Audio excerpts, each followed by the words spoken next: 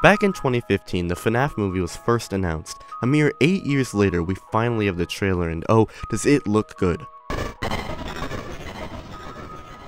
8 years of rewrites, changing of rights, and just overall pushbacks.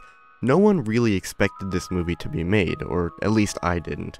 But it's real and it's coming, so with all of this new and old information, we can make a pretty good guess on whether this movie will succeed, or even be good. A big thing I've been seeing, which we've been seeing before in other movies, is the animatronic eyes. In the trailer, the eyes turn red to sort of signify evilness to the audience, but as shown in many comments underneath the trailer, this just isn't needed. Sticking true to the game would feel much better. Also, it sort of looks similar to Willy's Wonderland, the Nicolas Cage movie, and I feel FNAF was trying to go for a more serious approach. But hey, hopefully they listen. Like with the Sonic team, after enough talk of changing it, or bullying, they gave in. So maybe Blumhouse would do the same. We don't really know the plot of the movie yet, but we can make some inferences. Timeline-wise, we're in FNAF 1. I'd assume we stick with the lore we already have and not create new lore for the movies, so we can kind of assume a basic story, right? There are new characters, but for the movie to work, obviously we would need that. The setting is great, everything looks fantastic, and I think the ball pit is a great setting for some awesome scenes.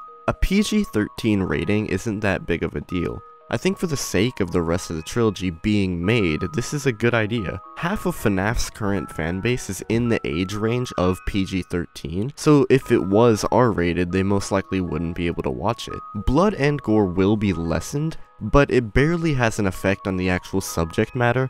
Think of A Quiet Place or Insidious, both PG-13 movies that are one, scary, but also have dark or darker subject matter than FNAF, for the most part. Releasing alongside Saw X is a scary decision. Although I know FNAF has an army of fans that will 100% see the movie, having a release alongside a huge franchise is daunting. Blumhouse is also releasing the movie day of on Paramount+.